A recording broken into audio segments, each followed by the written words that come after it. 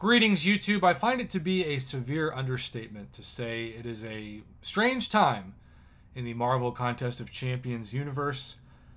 On one hand, I feel like there's some promising things going on in the game. I think the Summer of Pain has been a hit so far. The fights have been challenging but fair. The rewards, though it'll take another 2 months to get them, will be great. I also think that it's exciting that Kabam has finally given us a evolution of the Legendary Crystal, which has that 20% chance for 6-star, as was shown in the unit store today. So I don't want this video to be, Mr. Negative, here we go again, just complain, complain, complain. There's a lot of good going on. And I will say this is a credit to Kabam. We've never seen a faster response to a compensation package than the Perry compensation package we got this week. And they even gave everybody, including yours truly, who hasn't done an Alliance War fight in half an Olympic term, Alliance War rewards. But at the same time, I don't know how your experience has been, but last night in Alliance Quest, the game just stopped working for me in multiple fights, especially in the final sector, the final tier, the final part of, and I just do map 5. I was still able to get the boss down, but the fights before, there have been 2 issues with parry that I've seen. It'll say parry, but the defender won't be stunned, or I'll time it perfectly to where I know without a shadow of a doubt that I just parried, and nothing happens. Obviously, when you parry, you block the attacker's hit, and so you block it, and they just keep hitting. And if you're like me, you block it, you think you've parried, you release your thumb to try to counter, but if they're continuing to hit, you release your thumb, let off that block, and you've let yourself open to a counter punch that even in map 5 will take 30% of your health.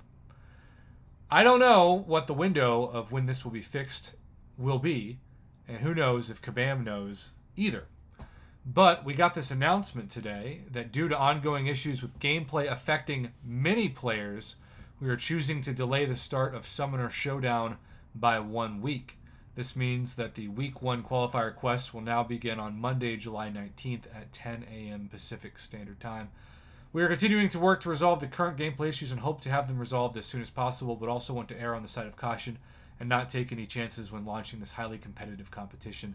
Thank you for your understanding. We apologize for any inconvenience this may cause. So, pretty standard answer from Kabam, and rightfully so. It is interesting that they're kind of having to dictate, given that the game, as they are recognized, is broken right now, what content is released to be tried broken and what content is too important to not be.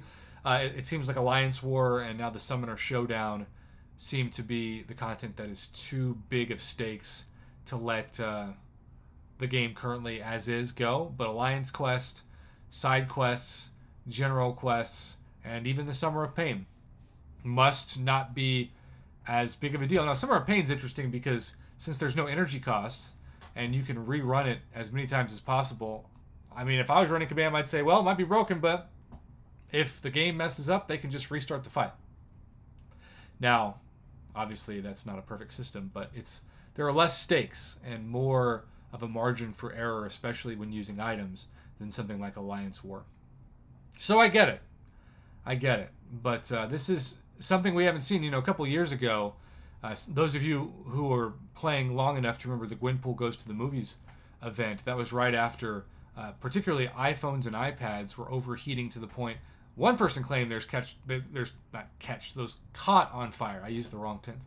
That their iPad caught on fire due to it. And I know I had friends in my alliance who went to their mobile store to get their phone checked out, and the store like AT&T and Verizon flat out said, oh yeah, I would delete that app. It's ruining your phone.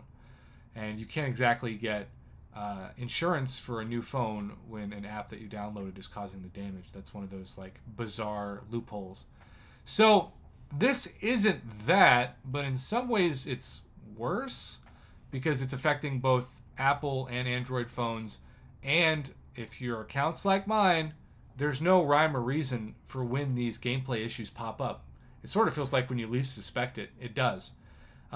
The final area of the game that I should point out before this video ends is that Incursions has been a nightmare for so many of you who've messaged me. And I want you to know that I do hear your complaints, and just because I'm not making more specific videos on the gameplay issues doesn't mean I'm not listening.